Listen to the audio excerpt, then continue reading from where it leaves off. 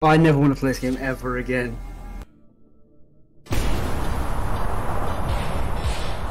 Okay, I wanted to showcase the over the cave strat and the setup that goes into it.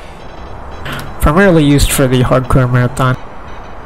But the speed and trajectory before the lifesavers is really important for getting over the cave consistently.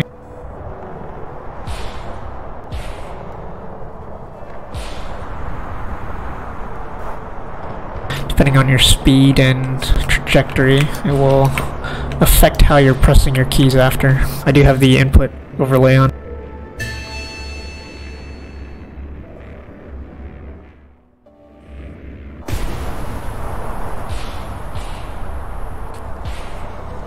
So I do think the strat begins around here. I slow down right on this grab.